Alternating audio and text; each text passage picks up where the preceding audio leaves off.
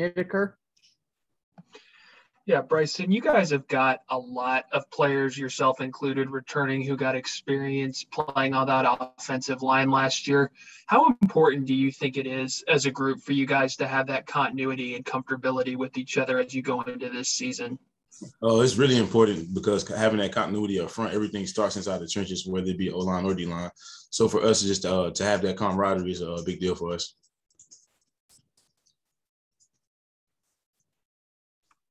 Todd Gibson, go ahead. What's it like going up against that defensive line? You got some salty guys over there in practice.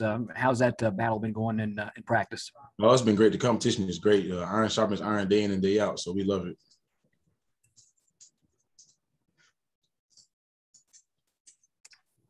David Thompson. Hey, Bryson, I'm just, curious after a week or so of practice, just anything that's really stood out to you about either your position or just this team in general? I just know that this team has a chance to be special as long as we keep grinding day in and day out to put the work in.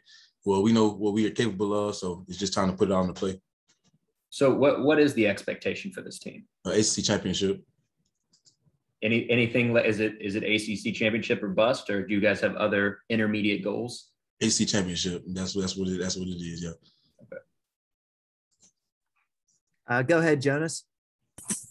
Bryce, I just want to ask how important is it that you have guys on the line like yourself and Icky who have cross-trained and played at different positions. You play guard and tackle. Icky's done the same. How important is that?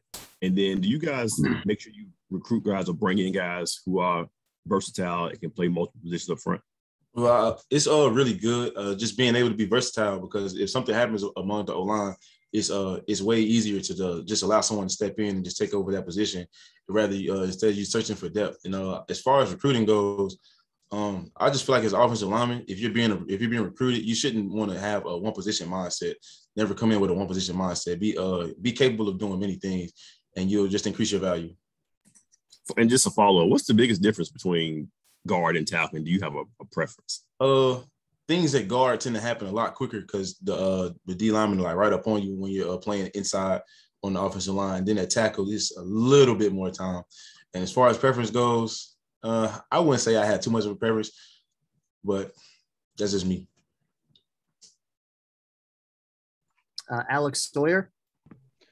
Yeah, Bryson, we've talked to, like Devin Leary about how much it helps to have a kind of normal offseason with Tim Beck. From an offensive lineman perspective, I mean, how much is that kind of continuity and now familiarity with the system and the schemes that he likes to run help going into this year? Oh, it's great. I feel like everybody's playing much faster. You got a quick grasp on it. And then for us to have an off season, because, last year COVID messed everything up. So for us just to be back together and just get around that family environment again, it's been great. Justin Williams, you're up.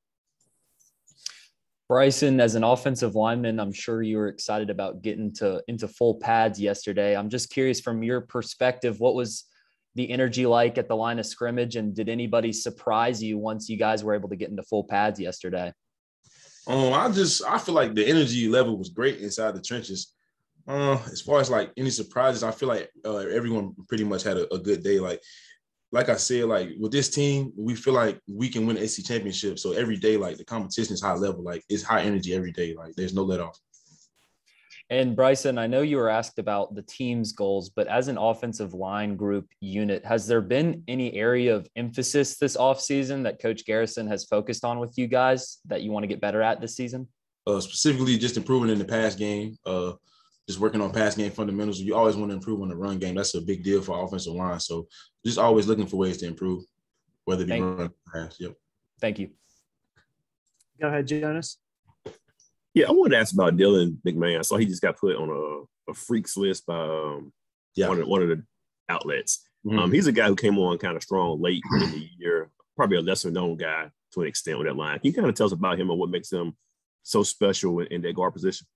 It's the freak list. Like, he's capable of doing anything. Dylan might be the most flexible offensive lineman I've ever seen in my life. He could probably do a full split if you ask him to.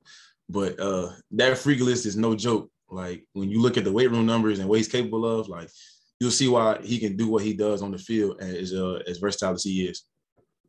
What's the one thing he's done in the weight room that and on the field to kind of make you like, whoa, like I've been here for a while and I haven't seen anybody like do anything like that. The technique on the power clean. I think Dylan been power cleaning since he was like in the 6th grade.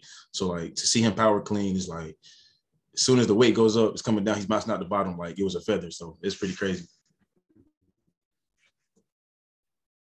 Go ahead, Justin. Bryson, we know you're Mr. Versatility on the offensive line, you know, being able to go back and forth from guard to tackle. But just out of curiosity, do you ever practice taking snaps at center as like an emergency, you know, backup center type role? Oh, I have before, but not as far as an emergency backup role. Not as an emergency backup role. Okay, thanks. Does anybody else have any questions before we switch them up? Very good. Okay, thank you, Bryson. Appreciate it. All right, yep. If you got